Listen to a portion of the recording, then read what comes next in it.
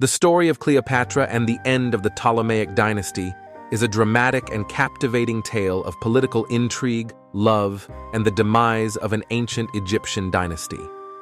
Here's a detailed story description. The Ptolemaic Dynasty.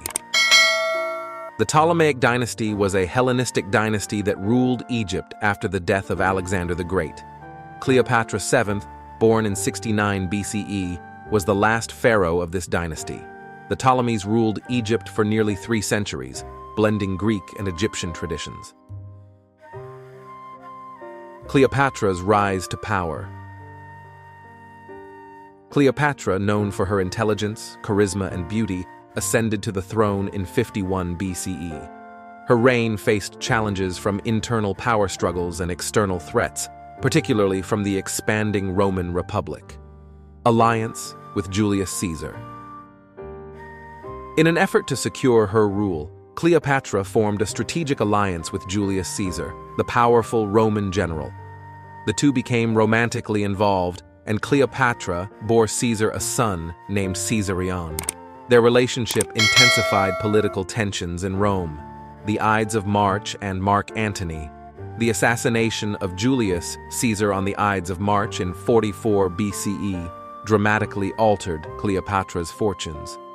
In the ensuing power struggle, Mark Antony, a prominent Roman general and ally of Caesar, emerged as a key figure. Cleopatra and Antony formed a political and romantic alliance, which further complicated the power dynamics of the Roman Republic. The Battle of Actium. The political situation escalated into conflict between Octavian, later known as Augustus, and Mark Antony. The naval Battle of Actium in 31 BCE marked a decisive moment. Cleopatra and Antony's forces were defeated by Octavian's navy, leading to their retreat to Egypt. Tragic end. As Octavian's forces closed in on Alexandria, Cleopatra and Antony faced a dire situation. Antony died by suicide, believing Cleopatra had already done so. Cleopatra's attempt to negotiate with Octavian failed, and she, too, chose suicide. According to historical accounts, Cleopatra died by the bite of an asp, a venomous snake, in 30 BCE. Egypt, under Roman rule. With Cleopatra's death, the Ptolemaic dynasty came to an end, and Egypt became a province of the Roman Empire. The era of pharaonic rule in Egypt concluded, and the ancient civilization entered a new chapter under Roman dominance. Legacy of Cleopatra.